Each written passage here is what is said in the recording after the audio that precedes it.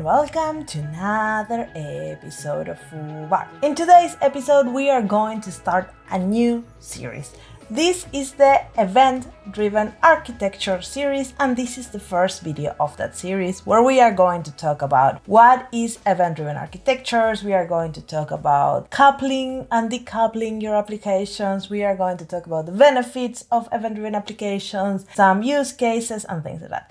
And in the following videos, we were going to go deep into the patterns of event-driven applications, and I will show you a lot of codes and demo that you can then utilize in your own applications.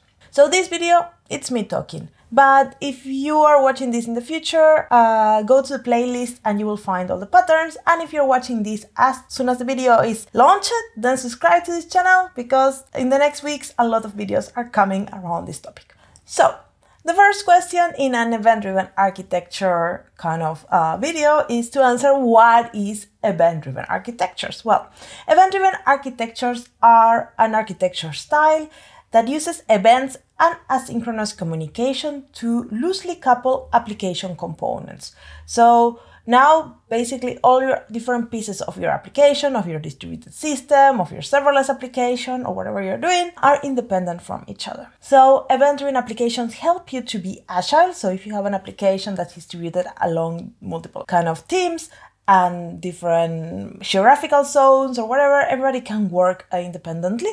And also you can build reliable and scalable applications because each component scales independently. So for example, in my previous life, I used to work as a developer many years ago in a big company, but we were using a monolith. So basically everybody in the whole organization was committing into this monolith. So that was very complicated because deploying was hard. Every time somebody broke a test, it affected all of us. And then scaling, well, if some piece of the application got very popular, the whole thing had to scale. Event-driven applications are highly coupled with serverless. Sometimes they are said that these are the architecture of serverless, and serverless is like the operating part. So you can see it like that. I have talked a lot about event-driven architectures, not directly in the videos, but you will see that there is not much new in this series. So one important thing to understand before getting into the depth of event-driven architectures is the concept of coupling, because coupling is something that we want to avoid. Basically, coupling means the dependency that there is between one component, one service, and another. So we want to avoid that. So for example, one service needs to call another and it's waiting for it in order to complete, and then you need to deploy things in a specific order. That's very highly coupled. So tightly coupled systems can be particularly efficient if you have very little components or you have a very small team and things like that. But in general, and when your application starts growing, it starts becoming many people working on the application and it becomes global and it has a lot of users, it tends to be flaky and complicated. So that's why usually a lot of startups starts with this kind of Rails application and they're totally fine, they work with it, and then in some point they become successful and they need to invest a lot of time on rewriting it or then live with it. But you have seen that, I imagine, in your experience. So as I said, when we have tightly coupled applications, some developer make a change, a breaking change, a deployment fail, and everybody in the kind of downstream or in the same monolith become affected. And that's very risky. It makes things very complicated to make change. Everybody needs to kind of sync in order to make the changes. And sometimes we might even need to deploy things in a particular order for things to work. And that makes everything more complicated. We want to be agile. We want to be able to deploy whenever we need. And tight coupled systems don't allow us to do that. And also, tight coupled systems or components have the problem of availability and scalability. I mentioned that if one part of your application, usually there is this 20% that receives 80% of the traffic, you know, the Pareto law on an application. And if you are super tightly coupled, you might need to scale the whole thing. And also if one part of your application goes down, then the whole thing goes down. So let's see it with an example because I think it's easier. So here we have an e-commerce, and this is the typical e-commerce. We have the order service, the billing service, the shipping service, the inventory service. Everything kind of needs each other. I have made a video on how to do this event-driven, but I have a whole playlist on that.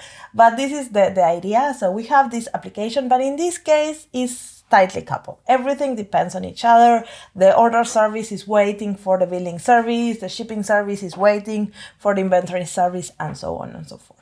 So what happens if there is a problem in the inventory service and it goes down? Boom, everything will go down with it, because everything is super highly coupled together, that then one problem will impact the whole pipeline, and then our customers might see that. If we do that, this in an event-driven situation, the customer might not be aware that something in the downstream failed and might get a notification or might be able to retry or things like that, but the whole thing doesn't explode in their face. So what we want to do, we want to reduce coupling. Reducing coupling is the act of reducing the interdependency of the different components and awareness that each of the components have of each other. So we want to keep that as lightly coupled, loosely coupled as possible. Event-driven applications achieve loose coupling through asynchronous communication via events. So asynchronous is an important word. We are super used to synchronous things when one thing calls another and waits, and now we want this to be asynchronous. One thing sends a message and then maybe somebody takes it. Like when you send a letter. You send a letter and you are not kind of blocked waiting for the other person to reply. You're doing your life and you keep on going to work and cooking and enjoying life, and then you get the letter back, or an email in the modern world. Synchronous is like in a conversation. You are talking and then you are kind of not doing anything until the other person replies, because you're in there and you are having this conversation. So there are different ways to communicate. If we are decoupled, we send the letter, then we can continue with our life. But if we are chatting with each other and then you say something and then I leave and I start cooking and then 10 minutes later I come with the answer, it might be a little bit uncomfortable for you to be just standing there looking at me like I'm a little block here, just answer my question. So when the first component sends a message or an event, as we call them here, then it will continue its life. It doesn't matter if the second component replies or not, or it fails or whatever.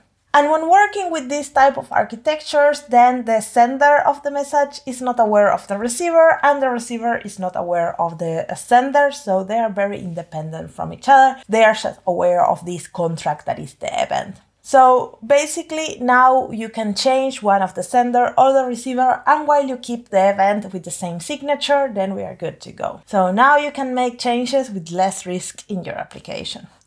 So for example, you will end up with an architecture like this. You will have your producers in one side, your consumers of events in one side, and in the middle, the event broker that will be managing the event. So the event broker in this case is getting the messages and knows where they need to be sent and send them. There are many types of event brokers and we will talk about them in the follow videos. But for now, just get the idea. There is the producers, there is the consumers, and there is the event broker in the middle. So some of the main benefits of event-driven applications is the ability of building and deploying applications independently. So now we can work in different teams, they're isolated, they can just deploy their application, and while they're adhered to the contract, that is this message, this event, then we are fine. So that's good. No risk on impacting others, and we can scale as well and fail independently. So that's important. If we have any problems and one of our applications fail, then the message, the event will be stored in the message broker or will be directed somewhere else. We will see that in the patterns, but then the sender will not get an error. And also if we need to scale part of our application, we can just scale that bit and then that's it. And then one super benefit of this is the capability of extending our application. So now we have the capability of building new features without changing the existing applications, just start working with the events that are floating around the system and start building new applications.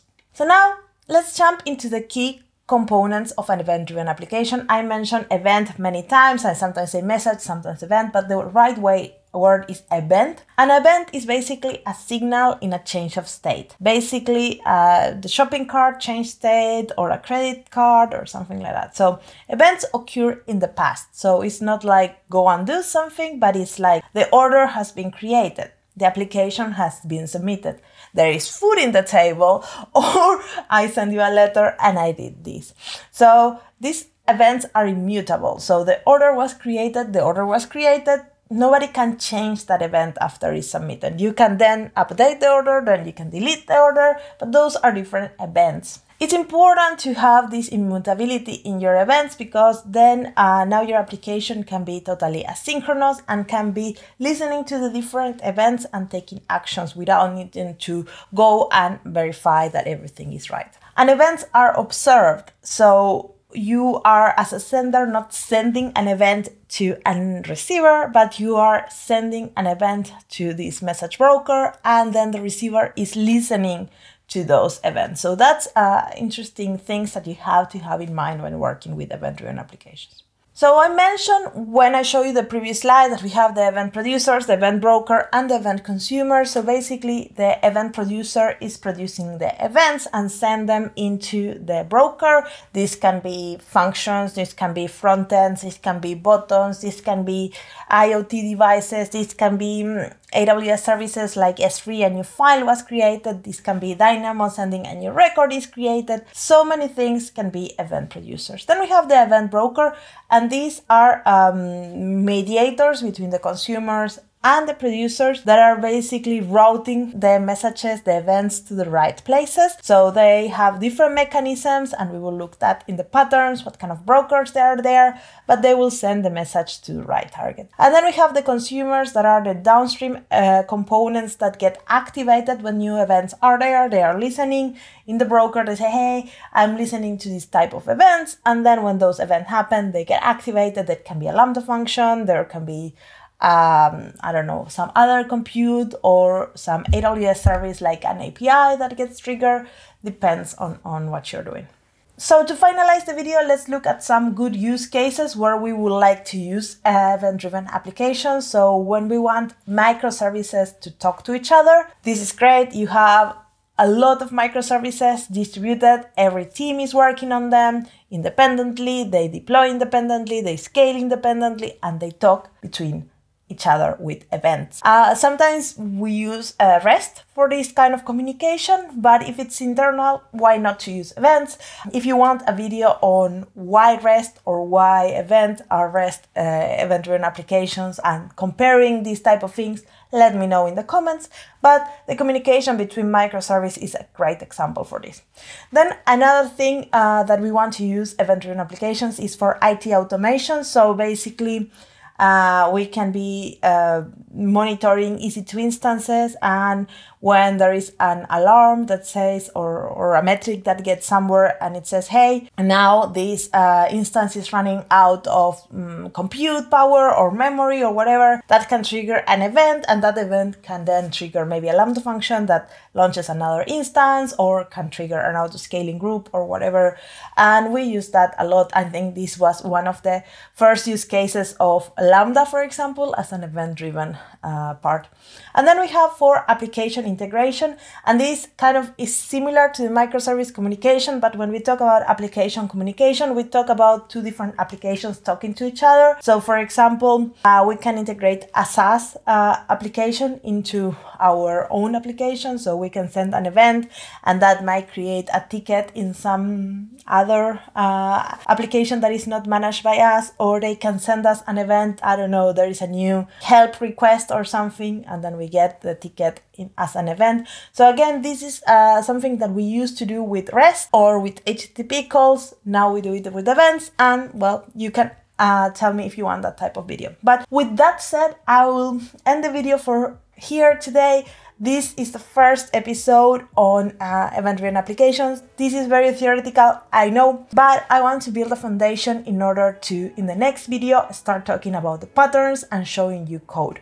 All the videos following up will be about patterns and we will have examples with CDK. And then at the end, I will start adding maybe more architectural videos if you want. So let me know in the comments what kind of questions you have about event-driven applications, what kind of things you want to know, because this series is on the build right now. So if you like this, don't forget to like it and subscribe, and I see you in the next episode of FooBar. Ciao, ciao!